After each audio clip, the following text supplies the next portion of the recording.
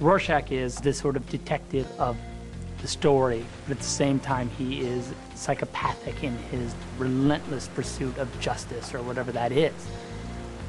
You know, he comes from a broken family, and he grew up on the mean streets, and he slowly became this character. He found this hood that has these shifting ink blots on it, that like a Rorschach test, and they constantly are moving, mirroring each other.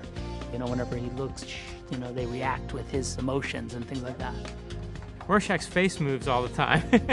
So that's another whole bit of R&D that we had to do and figure out how we were going to shoot that.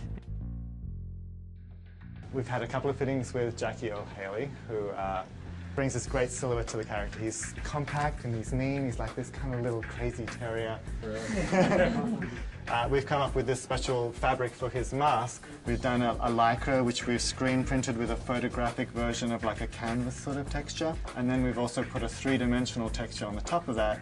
So you end up with this great texture that the camera loves.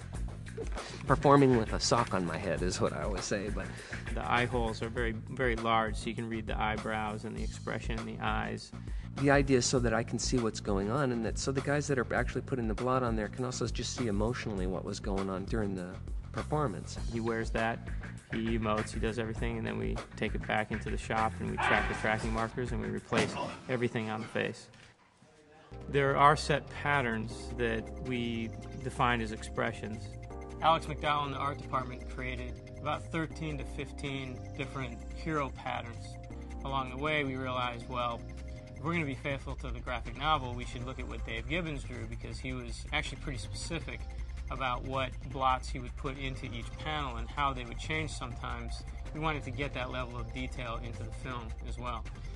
We actually go through a hand-drawn 2D process first, and those are all animated flat. They give us back a sequence, and we look at a high-con version of the sequence. So once we buy off on that animation, we already know how it gets rendered, and then it's just all lighting for the actual textured head that we're replacing.